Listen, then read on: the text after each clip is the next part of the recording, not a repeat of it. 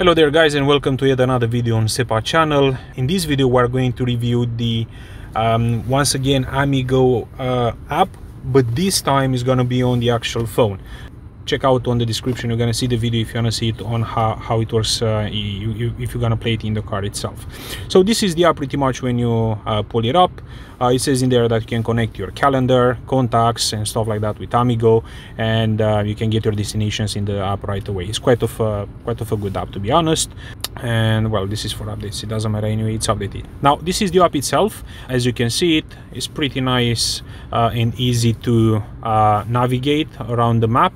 You know, if you wanna see the map itself, if you use Google Maps before or whatever navigation app, it's pretty much the same thing. If you wanna zoom in, you just pinch in, pinch out, and then you slide it and stuff like that. Quite easy, I must say. Let's see exactly what type of option the app has, and let's see if we'll find some of the differences between using it on the phone and using it on the display of the car. If we go to settings option, we have your safe places. Obviously there are no safe places in there. You have some settings. You can adjust the menu. You can choose the voice.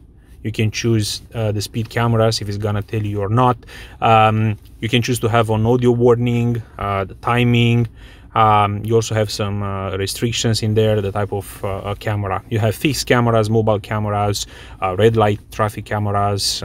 So it's quite interesting because you have all these options that most probably you're not going to find them in other apps, as far as we know. As an example, with Waze, even though you have quite a few of them, you don't really have that many. Right, traffic information, show traffic on map, so if you want to see exactly if it's like a heavy traffic ahead or not, and some information regarding jams, or also get spoken information when approaching jam. It's when you're gonna have that voice that's gonna tell you, look, there is a jam ahead. 3D buildings, also very nice thing that you're going to see in when we're going to actually use it while driving. So the buildings are like 3D. So it's again something added, and you may like that. Speedometer view, if you want to change it, full screen, overlay, and units, it's automatic, or you can choose between kilometers, miles, yards, whatever, miles, feet. Automatic start, you can choose when the app to start automatically. So pretty much I guess that will be for you to choose when you actually start driving, which is a little bit odd in my opinion, but you know, people might find it interesting. Calendar and contacts, don't get me wrong, but I don't think this is something that you actually need or use. You do have Google with you all the time anyway, so you can ask Google to do stuff for you from your phone directly. But you know, again, some people may find it interesting. If we go to privacy, obviously it's gonna showing here the privacy options, so you can choose whatever.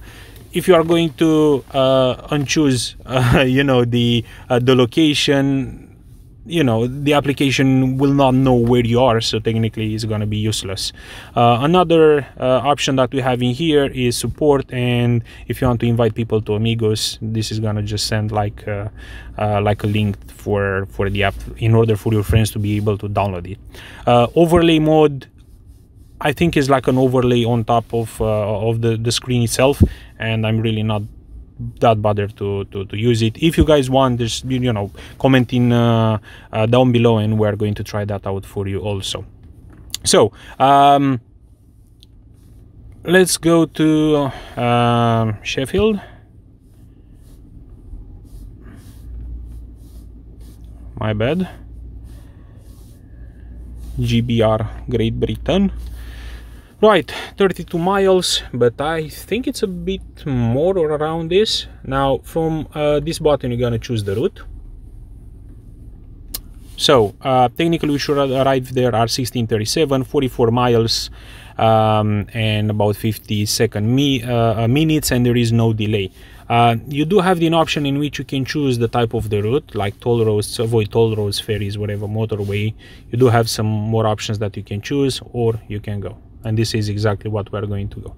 As you can see here, you have like a speedometer, so it's telling you exactly what is the speed that you are driving with, and in here it should tell you what is the maximum speed. And pretty much this is like the thumbnail, sort of speaking, the timeline of the journey itself. And buildings, as you see, are in 3D, like a very nice 3D models. Kind of like it me. Let's get them back. Let's drive a little bit and see how it works. Now this is a bit weird because technically it doesn't know if you are under the building, like the car park, or if you are like on a roof car park. So it looks a bit shady. So whilst driving, as I was saying, you have the maximum speed limit, obviously in miles for us, and what is your miles per hour. Also is giving you some sort of like an indication on what to do next. Considering the many options that you have and the fact that also it tells you a lot more regarding traffic, such as, I don't know, red lights, cameras and all that, I would strongly suggest it. Now I'm quite curious if he's gonna show you the actual lanes that you have to drive on in order to make sure you're gonna be as effective as possible. But since on the app that you are using on the car's display, or media unit, or whatever you want to call it, I will say technically you should show in here the same thing. Let's see if we're gonna zoom out a little bit. We have like a bird's eye view, I think.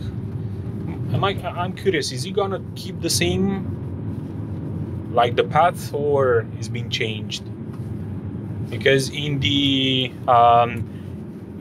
car's media unit, you can actually zoom in, zoom out, and have like a bird's eye view. Nah, he's not following the car, unfortunately. That's a bit sad.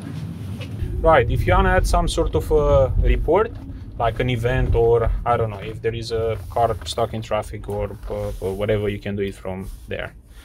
And you can report a mobile camera, roadworks, jams, closed roads, broken down car, or hazards.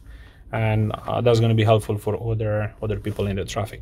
I guess that's about it. If you have any questions regarding the app, or if you want to see more, or if you think it's going to be useful to review some other thing regarding the app, feel free to comment below and share with us your opinion. Have a good one, guys. Bye.